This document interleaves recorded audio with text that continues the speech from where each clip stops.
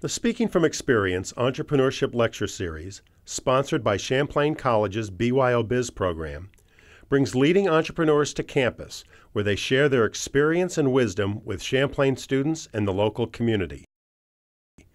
Tonight, we are proud to present Dawn and Michael Lancaster, founders of Carve Solutions, the fast-growing specialty gift company located in Williston, Vermont. Tonight, we have a great Speaking from Experience lecture for you to enjoy, and I say enjoy, although I see a lot of you are there with your computers taking notes, and that's appreciated too by Professor Nagelschmidt and Professor McKee. And is Sue Carney here too? No, okay. Well,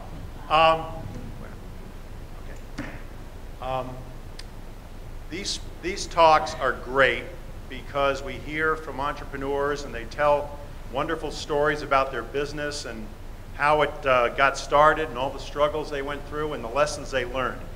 And every now and then, they also give us some insight into the human dimension of that whole adventure. Well, tonight, we've got two wonderful entrepreneurs who not only have a wonderful business story to tell, but also a wonderful personal story. And the more I learned about the Lancasters, I thought, boy, there's a great screenplay in here somewhere. High school think of it, high school sweethearts, off to college at Champlain. Applaud. Monier, thank you. Off to college, stay together through college. I mean, most of us that didn't happen with our high school sweetheart, but they did it. And they had a dream from the time they were young kids in high school. And what amazes and impresses me is how they stuck to that dream and how they made it happen. So tonight, we're going to meet the people who made this happen. And right now, I'd like to introduce Dawn and Mike Lancaster, our guests.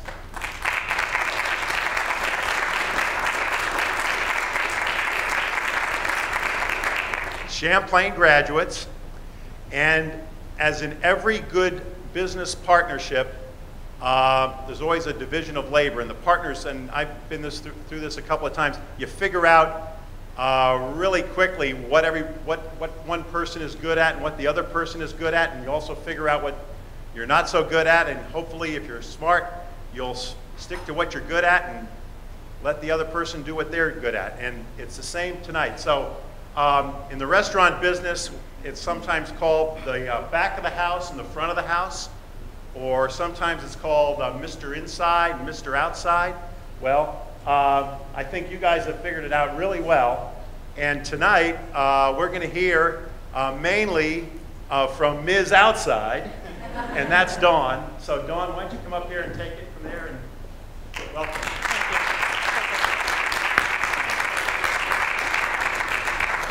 Can you all hear me okay? Excellent. So being the outside girl, I'm going to stick with my notes a little bit because otherwise I'll have you here all night long. Have lots to say. I have to tell you that I'm remarkably humbled to be here tonight, to be in a situation to be able to share with you what we've experienced is really a treat for us as well. So thank you for giving me the opportunity to do so. I think that our story is interesting because I was in 7th grade when I met Mike. I was 12 years old. I was 2 years older than our daughter Sarah is now. And I was quite the tomboy. I was my dad's only son, the youngest of 3 girls. And even as a tomboy, I was quite taken by Mike's gorgeous blue eyes, his gorgeous tousled hair, which has gone away, and the great smile that he gives me that still 30 years later still gets me every day. The interesting thing was we lived about a mile driveway to driveway from each other, and we enjoyed biking together, playing basketball, getting into a little bit of trouble here and there, but we were basically good kids. We both came from families that had 3 older sisters, 2 older sisters on my side, 3 on his. So Mike was used to a lot of estrogen around.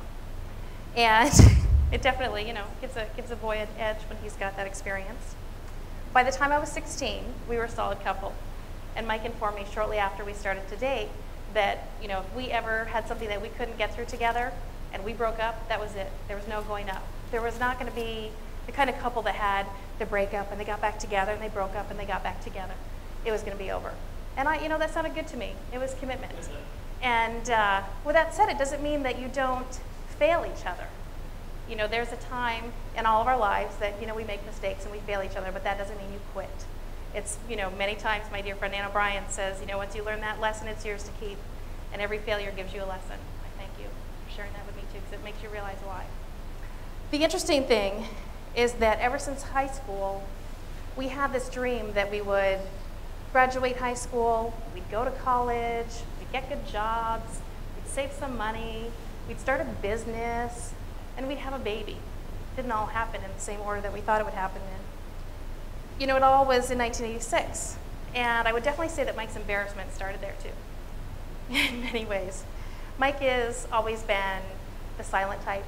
He's the thinker, he's the schemer, he's the inventor, and I'm the rapport builder, the networker, the girl that's going to say hi to strangers and embarrass you and make you talk to people you don't know. So it's another reason why I'm up here tonight, hopefully not embarrassing him too much. One of the things that I want to pop you through is the people on the bus. I'm sure you guys have heard in your classes the right people on the bus. It's very important to have the right people on the bus. It's also very important to make sure they're in the right seat. If I was in charge of our manufacturing, even though I'm the right person to be on the bus, our business would have failed miserably. Mike's 3 older sisters graduated from Champlain College. Thank you, Steve, for the great photo. So it made sense for Mike to follow them as well. You should know about Mike that he really never got to a point in his life that he truly enjoyed going to school. And high school was no different. He's the type of person that if everyone isn't treated fairly and they aren't lifted up equally, he's got no tolerance for that. And I mean, everybody remembers high school. The cliques, the drama, everything that happens didn't work for him. And I think that for us, Champlain was really a surprise. He came to school within the electronics tech program, which is no longer here. It was a great program. He discovered a core group of students that had the same technical interests he did. They were creative, they built things, they designed things, they were engaging. And he was also given professors that finally, for the first time in his life, challenged him in a way that he had never experienced before. The other thing that he also experienced, which I do get kind of a chuckle out of it, was his first big fat F on a paper. And when he brought the big fat F, he was pretty ticked off. What was up with this big fat F? It was a perfect paper. We hand wrote papers back then. Pages and pages of handwriting. There wasn't any typing. I'm not sure if anybody still handwrites papers anymore. Mike has probably the most horrendous penmanship I've ever seen in my life. And even though it was a perfect paper, the teacher said, nope, I expect more from you. But that gave Mike the beginning of where everything had to be perfection. It wasn't just the idea, it was the presentation of the idea as well. The other good thing about Mike being so into his freshman year of college is that it was my senior year of high school. And my senior year of high school was very homework heavy. And finally having him interested in a class and his homework definitely made sure that we both got better grades because he's a little distracting to me. I personally always enjoyed school. It was easy for me. I wasn't a cliquey girl. I kind of fit in wherever I went. And at times I'm sure my mom would say that I was a little too social. But I got good grades. And when it came time for me to apply to a school, I really could have gone anywhere. In my senior year of high school, guess how many campus applications I filled out? Guess how many campuses I visited? 1. Isn't that crazy? Your senior in high school, you fill out 1 application. I only wanted to go to Champlain because I knew with Champlain, I would be ready to work. And we had so many goals to attain, I had to get to work. My dad had informed me that since he was going to pay for my college education, that I would be taking 2 majors. One would be business management, and the other would be marketing management and retailing. I wanted to do something in psychology because I like people. I think it's probably a good idea that I didn't do psychology. Even though both of my degrees were AS degrees, they kept me very busy. Summers did not exist. It was all work and no play. I would say, do you know this gentleman? Does anybody know Jim Thornton? Jim was a person who was he made you work for it. And I was definitely the kind of student who had strong beliefs. I was very passionate about business. And even if he agreed with me, he would make me fight for it. He'd make me stand up, prove my theory, and make me fight for it. And that really gave me the ability to negotiate differently as I got older in life because I had to prove what I was doing. I also had an internship. I'm sure some of you have internships now. Champlain, we love Champlain interns, by the way. My intern was at 95 XXX. Sounded great for a marketing major. I was going to be able to build a radio station. It was Walton Long back then. And every now and then it was the Champlain marketing student. My focus at 95 XXX as a marketing major was to work with the sales department that did the advertising sales. And within those advertising sales, they needed a lot of photocopying and a lot of filing and a lot of stapling. And for me, even though they trusted me enough to send me alone on movie show remotes, I would drag Mike along. He did not enjoy those much, but it was still fun. I walked away with a bumper sticker. I didn't walk away with something that I could stick on my resume. I didn't walk away with a reference that I could say, hey, look what I did. And that was discouraging for me. So that's one of the reasons why we're so passionate about our interns. Our interns do things that are specific to their majors. And they understand why they're doing it, and they learn from them. And we engage them to teach us, because you guys experience things now that we didn't. The one thing I did learn, I could make a typewriter sound like a machine gun. It was a fabulous thing at my internship. I also have to say, does anybody know Erica? Is Erica here? Where? Erica! Erica's my next intern. She doesn't know it yet. I've been waiting to see her. It's good for you. So when Mike graduated college, he found a great job at Seuss Microtech. It's in Waterbury. Now it's called, or it was Carl Seuss, and now it's Seuss Microtech. And he quickly started making our future a reality. What he did at Seuss Microtech really changed our lives. The leaders there realized very quickly that Mike was also very mechanical. And so they put him into his apprentice program. He learned all about being a mechanical engineer as well.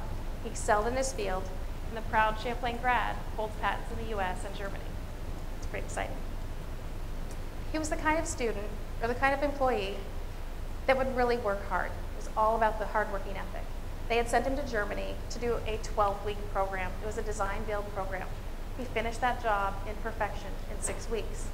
That's where Seuss put the right person on the bus. Now I look at the things that Mike had designed and built, and I don't really understand them. I know they're really expensive. I know they're really intense. I know they have a lot of robots, a lot of lights, and it's darn impressive. But that's definitely his forte and not mine. Straight out of Champlain, I landed a job at Merrill Lynch. I was 19 years old, and I was Series 7 and 63 registered. And what that means is I was trading on the stock exchange. I was working for a senior vice president. Now, at the same time that I got registered, so did a bunch of guys. They were about 5 years older than me. When I was 23 years old, I was still at Merrill Lynch, and I was still a registered assistant. And these guys were financial consultants. And for me, the 5-year difference didn't make sense. I should have been a financial consultant. So I said, it's time to be an entrepreneur. I'm done with this, and I went on to business consulting. 20 years later, the 8-year-old that used to visit me in my office is in my position at Merrill Lynch, and she's a Champlain grad. I think that's kind of amazing. Champlain keeps putting them out there. When I was 21, Mike and I were married. That was a long time ago.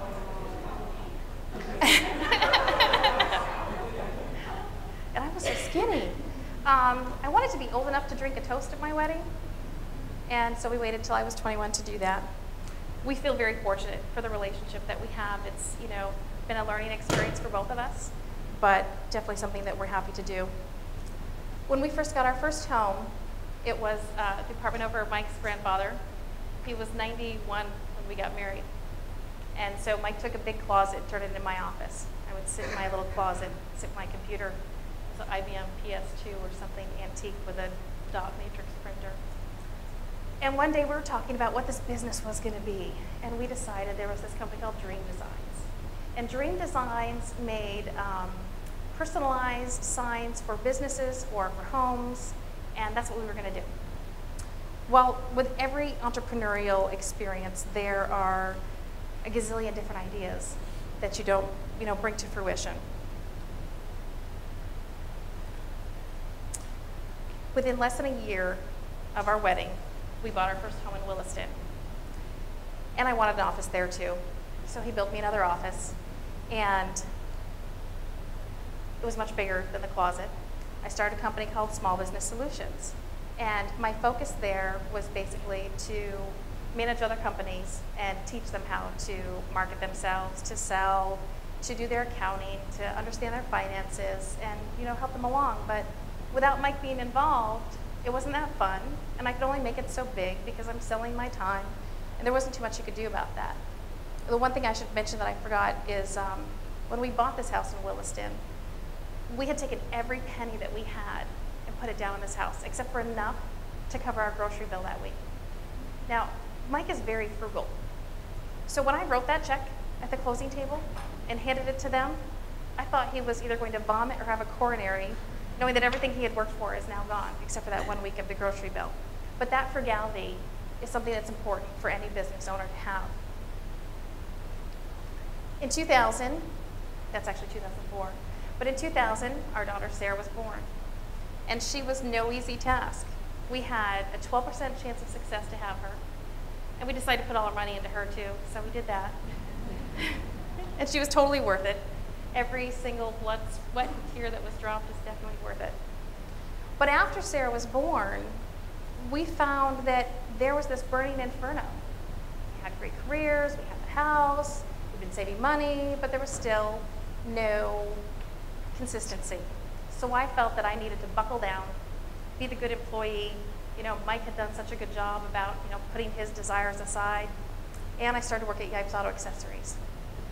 That was actually a really good 7 years for me. My dad was in the automotive industry for 43 years. I got to enjoy guys that I'd known since I was 5 years old. But still, the employee hat was hard to wear. And the older Mike was getting, the harder the employee hat was for him to wear as well. So there was still that, what is that idea going to be? Now, the best idea that I think so far is the butter keeper. We've never made a butter keeper. I want a butter keeper. And eventually, someday, everyone in the world will have a butter keeper, but right now, it wasn't ready to come out. So Mike says to me, we've got to think of something, and it's almost getting to a point where it's annoying because you can't think of something. Well, our neighbor was Peter Ash of the Twin Craft Soap Company, and he was always bringing home soap. And as the salesperson in me, I'd take a shower, check out the ingredients, and say, you know what? This automotive girl thinks these things are kind of neat. I could probably sell these. I wonder how you would sell these. But the only thing that I thought about it was that one day I'd hit Peter up for a job and say, hey, I'll sell some soap for you. Mike, on the other hand, being the engineer that he is, saw a medium to change. He said, you know what? We can personalize this. We can write people's names in this. We can market this. I said, that could be. So we did some research. What we discovered, there's Peter. What we discovered is that at Yipes, I was in the middle of 5 corporate tax returns, and I felt like that, and now Mike wanted to start a business. So it's never always the easiest time or the right time when you finally come up with an idea. So Mike started playing with his engineering skills, and the next thing we knew, we were carving soaps. What happened when he finished carving the soap was that people were pretty impressed. They liked what they had to see. We'd done some research. We found people are already carving soaps. Actually, they're engraving them, but it's a marketing thing. And we're like, well, can we still go into business if somebody else is already doing it? What's the best way to do it? What we discovered was that Mike's engineering skills made a product that was completely superior to what you're seeing on the market. We'd hand something to someone. And this is why we ended up going into business. In today's anonymous world, the art of gift giving has changed dramatically. With so many mass-produced overseas items populating today's storefronts, the ability to give a gift that imparts intimate awareness of individual caring has been lost. Carved solutions bring back the warm feeling of recognition, awareness, and connection. By customizing Vermont-made soaps, candles, and embroidered gifts, you can have the power to personally touch someone's soul. Think about it. How many times have you gotten a gift? Somebody bought you a vase, bought you a baseball hat, they bought you a t-shirt. But if somebody got something that was made just for you, it shows that they thought a little bit more, with a little bit of a different reaction to it. It made sense. One of the most importance of our business was the machinery. When Mike ordered the first base unit of our machinery, it was thousands of dollars. Again, the frugal man, investing thousands of dollars. The machine comes, everybody's excited. From the basement, I hear the whirring noise of a saw on the multi-thousand-dollar piece of equipment we just bought. So I went downstairs, and as the thoughtful wife, I asked him, "Honey, why are you cutting up this multi-thousand-dollar thing we just bought?" He looked at me very sympathetically and said, "Babe, I spent my whole life making multi-million-dollar machines. I only bought that so I could chop it up and make it look like that." Still, okay. That was another point in time where I consciously had to realize the right person on the bus. It wasn't for me to question what his skill was. This is his skill, not my skill. But we just needed that. That's expensive. That's not. I shouldn't worry about him cutting it up. It was definitely a good lesson. In many ways, I started creating a website for Mike. I didn't go to school for websites or graphics. I didn't know anything about a website. It was also the first time in my life that I felt like I was placating him. Remember the slide with the lady with all the paper? She was reading that and trying to make a website. I couldn't figure out how I was going to, position this to market it against the big guys who looked so amazing. And I didn't know what I was doing. I didn't even have that book. I should have had that book. So immediately, our bus started populating. We had to start pulling from the resources that we had. Any business has to start with bootstrapping. So by bootstrapping, what we did was we contacted our friends, Chris Gady, and we had him take a bunch of photos. And then I'd lean on my girlfriend, Terry Gady, another Champlain gal, and say, "Hey, what about this business plan? What about this idea?" And Mike called up some software friends and said, "Hey, can you build us some software? The software we have isn't going to be good enough." And we were able to find people who really wanted to help us, even though our idea was as silly as personalizing soap. My dad had always been my mentor, and he passed away 2 years before Carb Solutions was born. So I needed to get a mentor, and I decided who better than Peter Ash of Twincraft. He was the great big brother that I never had, and he was the kind of person who comes from a place of truth. You always need somebody who's going to kick you in the rear when you're being stupid, and somebody's going to stand up and applaud with you when you're producing greatness. He's always good about that. That honest advice is really, really important. The other thing that Peter always told me was that when you have a business, and I was part of a small family business, you can't just give somebody a 2-week notice. You have a strong responsibility, and if you walk away, you're going to damage that family or that business because you're not there and they need you to be there. So when I finally gave my resignation in March, I didn't start full-time with Carb Solutions until August. And for an entire year, I stayed on call.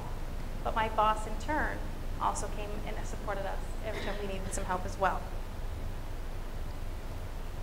Having a mentor in your life is really important. It could be a sister, it could be a brother, it could be a parent, it could be a teacher, it could be an older friend. But if you don't have a mentor, keep your eye out for a mentor. And don't be afraid to say, "Hey, you know what? I'm looking for a mentor and you're looking pretty good to me right now," because you'll be so surprised how many people are going to say, "You know what? I would like to help you. I do want to give back. I do have something to share with you." So Mike and I decided that once our website was complete, our business would be ready to roll. Who knows what happens after you work a zillion hours on a website? You hit publish, it's out there in the world, a day or two or a week goes by, who knows what happens? Isn't it pretty? I didn't know anything about meta tags. I didn't know anything about keywords. I didn't know anything about anything.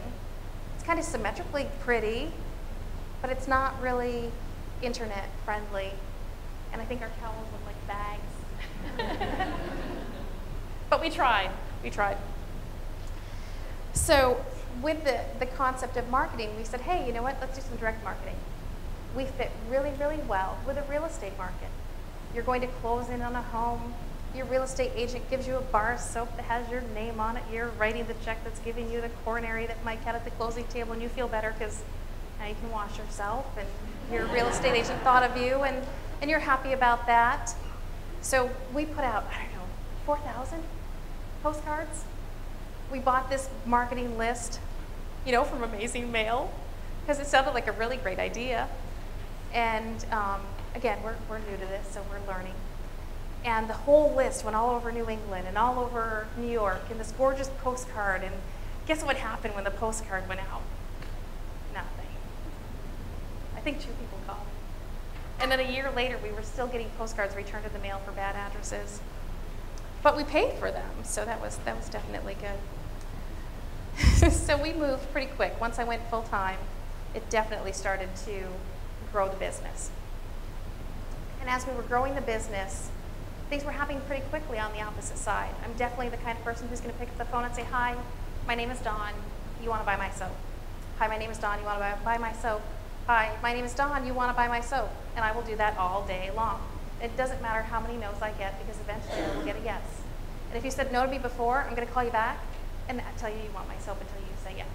It's just the way I am. It's pathetic that way. So I had mentioned to Mike, who was working in the middle of the evenings and on the weekends, that it was time for him. We're approaching Christmas. Probably a good time for him to start thinking about taking some vacation time, because he was not going to be able to keep up with the orders. It was November 19th. Sarah and I were downstairs. We were setting up Mike's orders for the evening. Now keep in mind, I've been with Mike almost 20 years. He's never been late from work. An hour goes by. He's not answering his phone. An hour and a half goes by. He's not answering his phone. 2 hours goes by. There's still no Mike. I'm starting to get a little bit worried. Finally, I hear him come in the door. Well, Mike had different plans about his vacation, and as he walked down the stairs with his briefcase that was just spewing with everything that had just came out of his desk, he informed me, remember that guy that I had been training all along to take my job? Yeah, I just quit. I said, great. We had no insurance. We had no money, but it was great. We were going to do this, you know? If we're going to do it, you might as well jump off. That's another thing to keep in mind. If you want to grow, if you want anything to change in your life, you have to get out of your comfort zone. There's just no other way around it. If you don't get out of your comfort zone, it's that definition of insanity. You're constantly doing the thing again and again and again and again. So you've got to reach out. It was so out of Mike's character to just up and leave a job that he had spent 19 years at. The biggest thing for Mike was security. You know, he had to make sure he was taking care of his family. It didn't matter how miserable his job was getting. As long as I was happy, Sarah was happy, life was good. He was doing it. But now we were carving soap full time with no money and no insurance. That's a scary thing too. So research led us to a company called Distinctive Assets. Keep in mind, we still don't know what we're doing. I discovered that Distinctive Assets was having an event at the Renmar studio in Hollywood. And it was a CBS primetime event that was focusing on the Dave Thomas Foundation. And that's to bring foster care and adoption awareness to the table. It tells a lot of neat stories, a lot of stars are there. And I had made a conversation with them, and guess what? They invited us to come. Out of 7 companies that were there, we were the only mom and pop. Everything else was Mattel, Gucci, you know, these huge, huge names. So I said to Mike, maybe we could do this. It's only $4,000. Thought that he'd enjoy that, the frugal man that he was, and he immediately said, no, we would not be doing that. Now, knowing your coworkers and your bosses really, really well is going to be the best way to help you communicate. Mike is very tactile. He thinks things through. He's the prove it to me kind of guy. I'm the researcher that goes, that's enough information for me, let's go. But now I had to sell the idea to Mike. I had to sell the idea that we were going to spend $4,000 and it was going to be worth it. And that's one thing that I would love to have more students walk away with. And that's selling skills. We've got marketing skills, we've got advertising skills, but we forget about selling. So many people think of selling as a dirty word. They think about the car salesman. That was my dad. They think about the insurance salesman. That was Mike's dad. These people have very, very honed skills. And it's really skills in human nature. It brings a different understanding of how to communicate. The child has to sell to her mother that she wants something. The engineer has to sell something to R&D. The teacher has to sell something to the students. You're constantly selling. And so embracing selling is something that's really important to think about. I'm very, very proud that I'm a salesperson, and that's what I do all day long. It's not a bad, dirty work.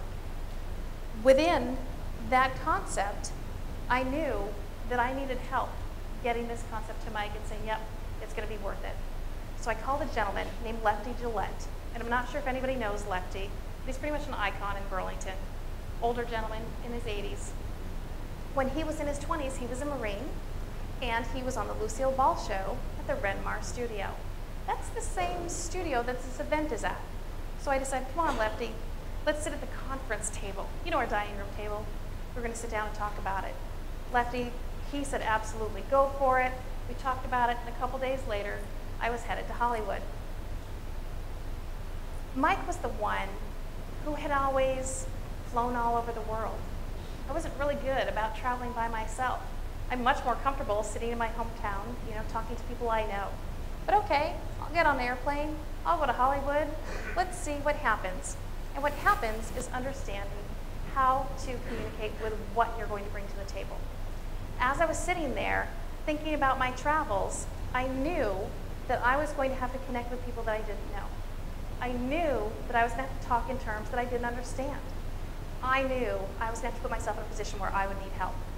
And by doing that, I'm going to recommend Zap. Everybody's got to read this book. It's fabulous. It helped me understand the different people that I met along the way and helped me learn how to get them to help me, because I didn't know what I was doing. When we got to Hollywood, it was pretty scary. I didn't even want to go out to eat. I wanted to order in Domino's Pizza. We were going to give everybody peace, love, and joy, spreading a little piece of Vermont. Because in Hollywood, they didn't have peace, they didn't have love, and they didn't have joy. But if they had our soap, they would have all those things. Renmar Studios was pretty intimidating when the taxi drove me up. I wasn't quite sure what to expect. But in the end, it was remarkably, remarkably successful.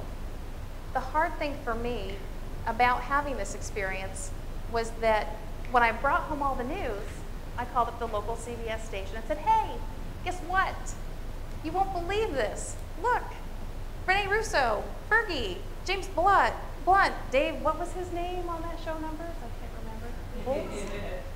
But it was cool, and it was exciting, and it was CBS prime time, and boy, don't you think it's newsworthy? And the local CBS station said, yeah, no, it's not newsworthy. I went, oh, okay. Are you sure? They said, yeah. So I was a little bummed about that, but we got some great LA press. They really liked us. And, you know, I just continued to put my own publicity out there and do everything that I could to find the press that we needed. I wasn't successful in local CBS, but I was successful in outside CBS.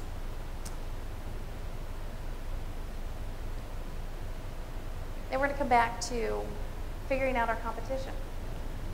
How do you think we look next to our competition? We look pretty crappy, don't you think? We didn't really position ourselves well. We tried, but they had huge investors. They had endless pockets. And for them, it was so easy. But we knew that we had to make a difference. We knew we had to prepare ourselves. So we went to the local key bank and made sure that we had some financial backing. Because if we didn't have the money to do what we needed to do, we weren't going to be able to succeed. When I was at Champlain, I had the joy of creating a practice business plan. I highly advise you, if you haven't done one already in your class, make one for yourself. What is your personal brand? How are you going to market yourself? You know, what is your mission? Where are you going? If you come from a place of truth and sit there in transparency and really write about yourself, you'll be surprised what you learn. The other thing that I learned when doing a business plan is that there's so many things that you don't think about when you're trying to put yourself in a position to market against your competition, to discover who really is your target demographic.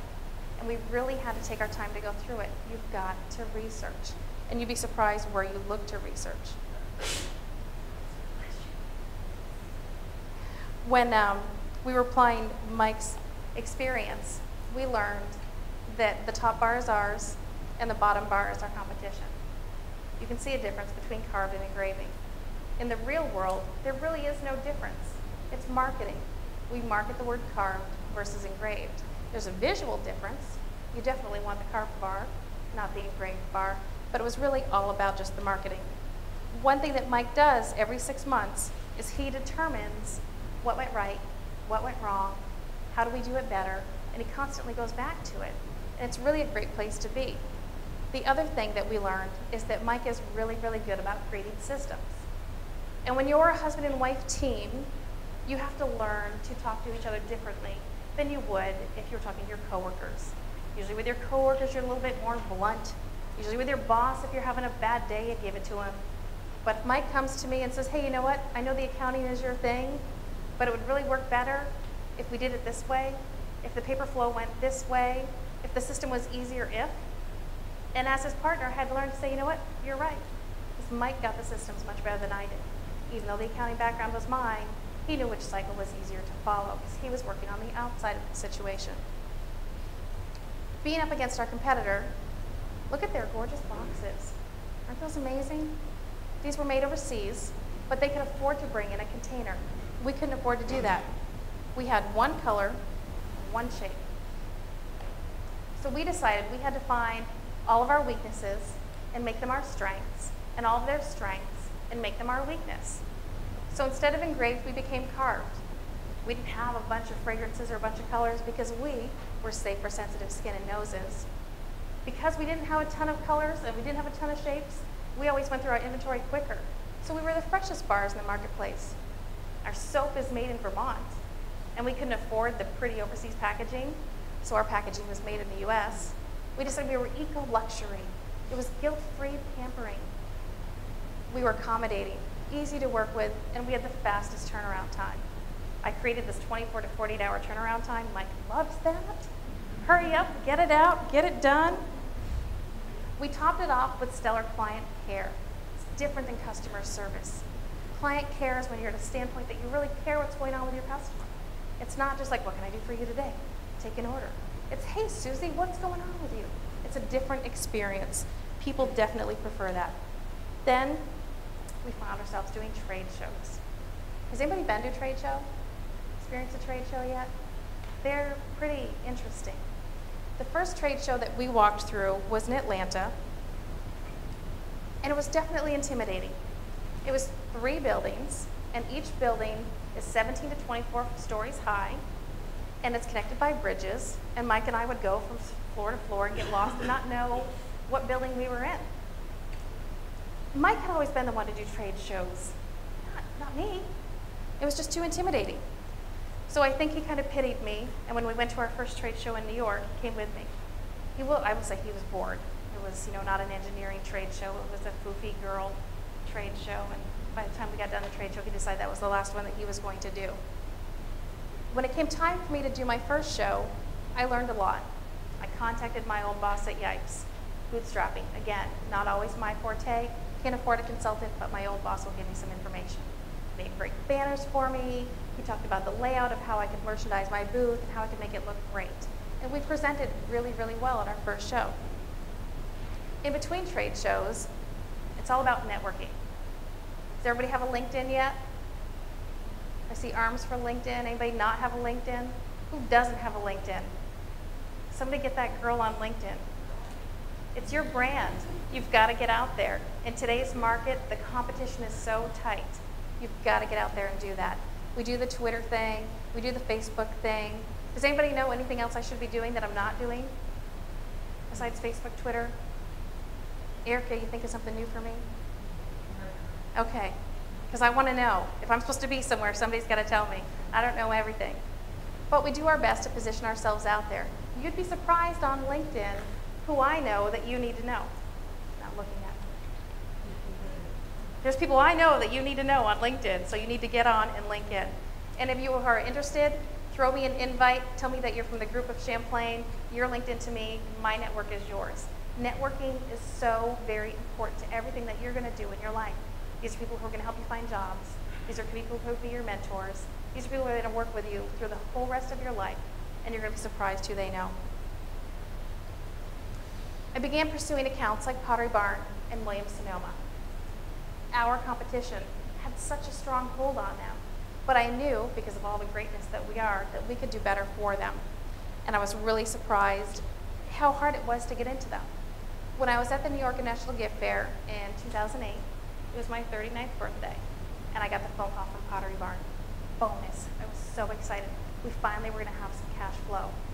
The other thing that happened when I was at that same show is that Adam Glassman, who's the creative director of the Oprah magazine, walked into our booth, cleared out our booth, and I kid you not, this is what this man did. Any man in fashion, very tall, dressed really well. He's got this O magazine thing on his badge, and he walks into my booth, and I was like, oh. And he says to me, yes, you may hug me now. So I did. And then he goes, I want this, I want this, I want this, I want this. And Mike immediately overnighted everything to him. A couple nights later, still at the trade show, I pop online to see how Mike's doing, to see if he needs me to clean up any accounting, and I see that we've sent an order to Harpo. Does anybody know who Harpo is? Harpo Productions in Chicago. Thank you. Thank you. See, my people know who Harpo is. So at 11 o'clock at night, we're the family that goes to bed at 9. I call up Mike, and I'm like, Mike, you shipped an order to Harpo? And he said, yeah. It was this really nice girl. She's from Chicago. Apparently they love our stuff. So whatever. And I'm like, Mike, it's Oprah. And he was tired and he wasn't really excited. So we get off the phone and then I jumped on the hotel beds. Don't ever do that, Sarah. But I did, back and forth many times, singing Harpo, Harpo. And we eventually ended up making an amazing relationship with them, and now the TV show and the magazine are very supportive of things that we do. But the interesting thing is that you never know who you're going to walk into. So now I'm on LinkedIn with Harpo. So have you noticed yet that we're a home-based business? Have you caught that? I like to refer to us as cottage industry, not home-based, because whenever I say to somebody, hey, we're home-based, they think I have a baby on my hip, and it's crying, and I'm doing the phone thing, and the washer's in the background, and I'm trying to get something done. But it's not that way. I mean, you can see we are a legitimate manufacturing facility. And the one thing that's interesting about that is that none of our clients know that we're a cottage industry. So we've gained Pottery Barn and Williams-Sonoma and all these big names. And the first order that we get from Pottery Barn, they need 7,000 bars, and they need a custom formula, and they need custom printed boxes. And this was like September 3rd, and they needed it by October 15th. And custom soap takes about 8 to 12 weeks to manufacture, not even carve. And the custom boxes take 6 to 8 weeks to produce, so we don't have that kind of time. But the type of relationships that we make with our vendors are partnerships. It's not just you're my vendor, you're my business partner. And so our soap manufacturer just made it miracles that you never knew could happen and produced soap basically overnight for us. Our box manufacturer did the same thing. We were ready to ship on October 13th. Thanks to Mike's family, all of our friends, my mother who took care of everything at home, we finally were able to produce this order for them. We had 4 pallets waiting, and Pottery Barn wasn't ready for us. They were shocked.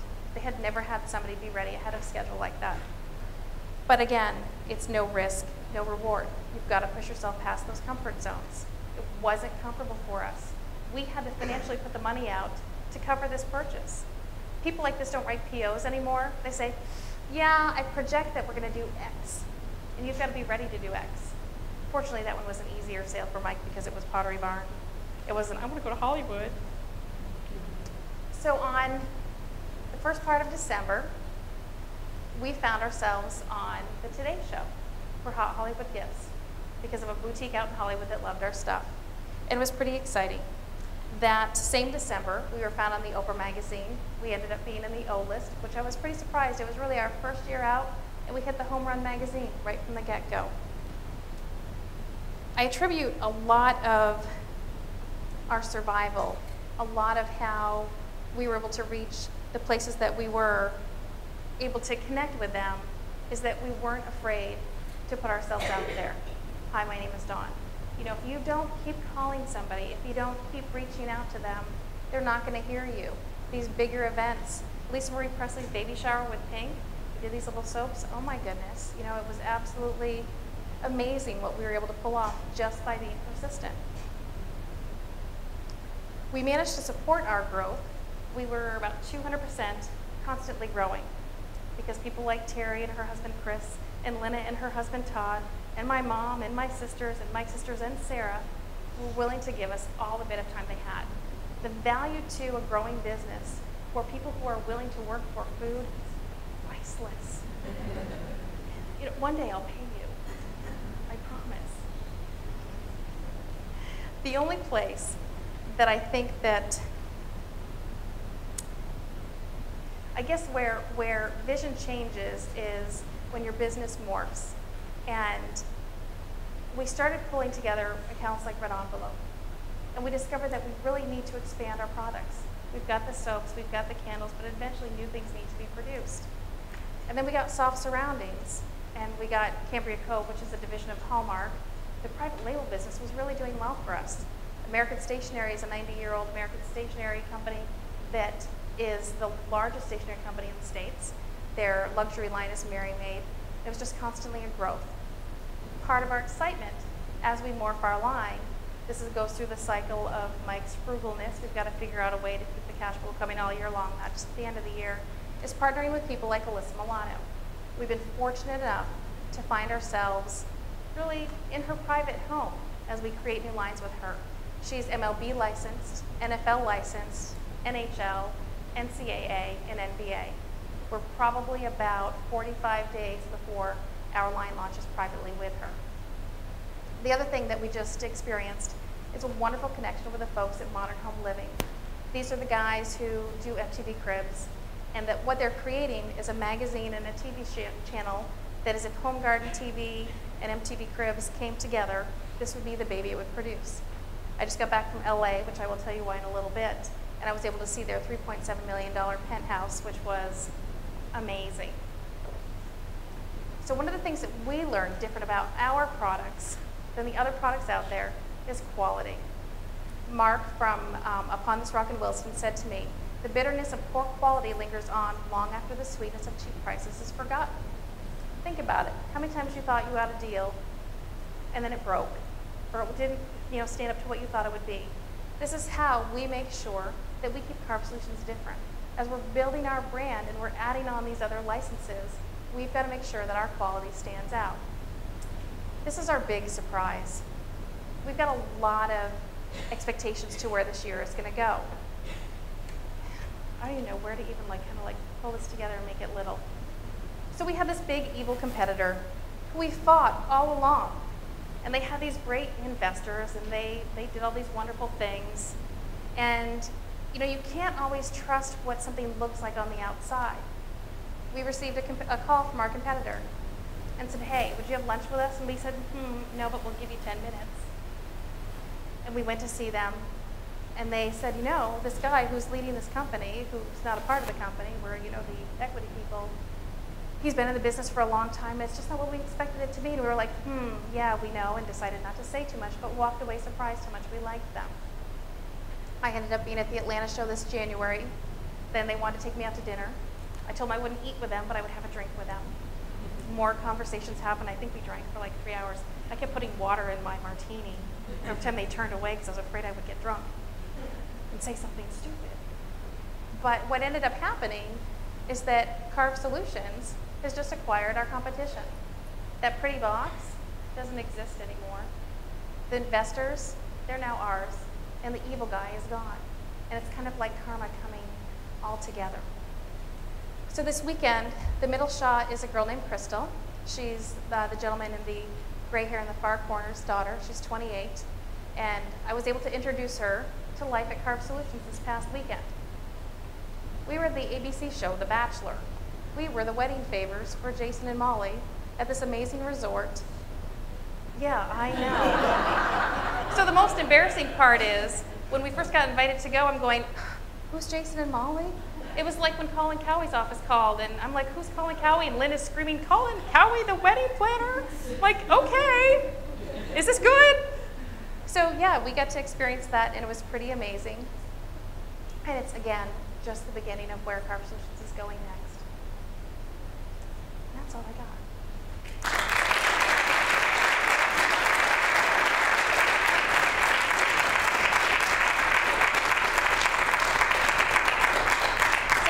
Questions? girl that needs to be on LinkedIn? Any questions? Any thoughts? You guys are easy, or it's really late. I was just wondering, what town do you currently manufacture your products now? Say that again, one time, what? What town do you manufacture your products? Our products are actually made in Winooski, but then we custom carve them in Williston. And we're moving out of our house in 12 days. Because I was like, I got your bar soap, and I was like, this smells like what I smell. That smells familiar. Definitely. They do private label for Victoria's Secret, for Mary Kay. They're really the top private label producer in the States. Go ahead. Any sales? Any sales information? Your sales level? I can email it to you. Definitely.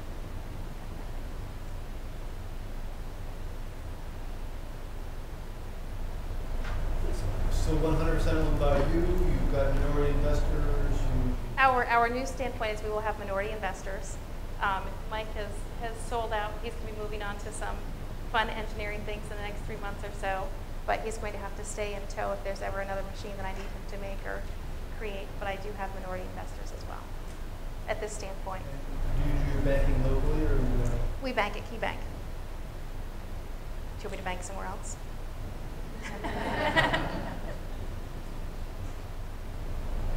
Were there times where you thought your company was going to launch? Absolutely. There were times when I thought we weren't going to launch. There were times when I thought we were going to tank. There were times that I thought that the competition was going to come in and totally take over. You know, it was just us. But we had the support of our family, our friends, our vendors were always encouraging us to go on. We've had experience with predatory pricing. I don't know if you guys are familiar with predatory pricing, but this January, I found myself working against a company that was selling things for half what we were. I didn't know how to market against that, but we did through quality.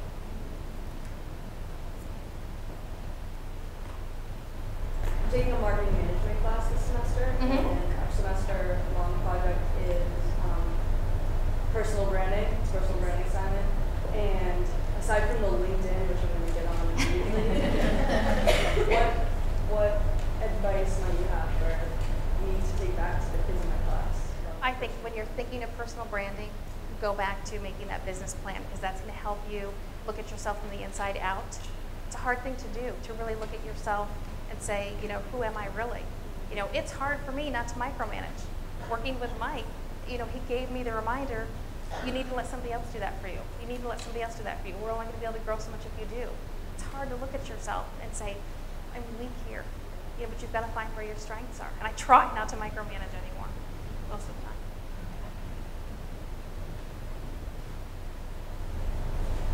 assumption how much you are local and how much is it all out of your head and your community has grown out, or have you now got advisors, boards of directors? We have private advisors. We sit at the kitchen table with Chris and Terry and talk about different things that we want to do. I talk to Peter Ash from Twin Craft and get some advice from him. But the majority of everything that we do is just internal brainstorming. And it's networking.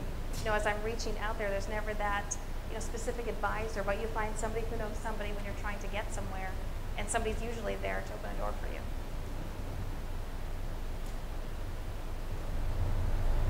We talked the other day and you mentioned that people here don't really know who you are or what Right. you sell, but in Hollywood, you're all the rage. It's the strangest I mean, thing. sometimes is that a problem? I think the biggest problem, well, definitely. I think the biggest problem for me is that, you know, it's probably, you talk about personal branding, it's a little bit of an ego hit. You know, how come the people in our backyard don't understand what we do, and you can go across the country and find stores that carry carb solutions everywhere. And I'm not sure how, if our demographic, you know, we weren't just hitting the right demographic to really build a relationship with our Vermont customers. We have a very specific base of Vermont customers, but they're very, very tight niched. So maybe it's probably I need to do some more marketing in our own home state to make it stronger. But it's been more of a nationwide exposure. Because you're so big in Hollywood, do you ever plan on relocating? No. No, you know, this is the best place in the world for Sarah to grow up, and even though, you know, Mike's traveled the world, there's no way I would put her anywhere else. We originally came from Indiana, And I think that my sister can attest to that Vermont is a great way for us to be.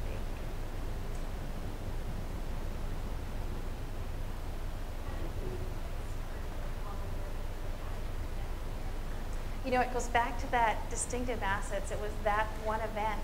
And the entire time that I was at the event, I was constantly introducing myself as the Vermont girl that knew absolutely nothing. You know, who do I need to know? Who do I need to meet? It was so bad that when these, you know, stars would come through, when they realized I didn't know who these stars were because I worked so much, then they started running up to me going, "That's Fergie." I'm like, I know who Fergie is, you know? I just didn't know who David Krumholtz was from Numbers. But it was really, it's about networking. And once I kept that network going, they would move you to the next person, to the next person, to the next person, and it just kept growing. It was like LinkedIn.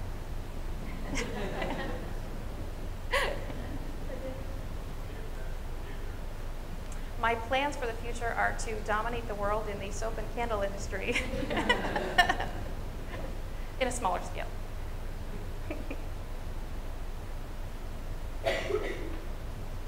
Anyone else? You didn't really talk about when the candles came in. The candles came in many ways to sell more soap. And it was, how do we combat this company out there that had these multiple different soaps and multiple different packages? And one of the ways that we could do things different was to bring a candle to the table. And Mike basically created our candle formula because nobody could make a square formula that was carvable. So the engineer took control, and next thing we knew, we were doing candles. He hates to do candles.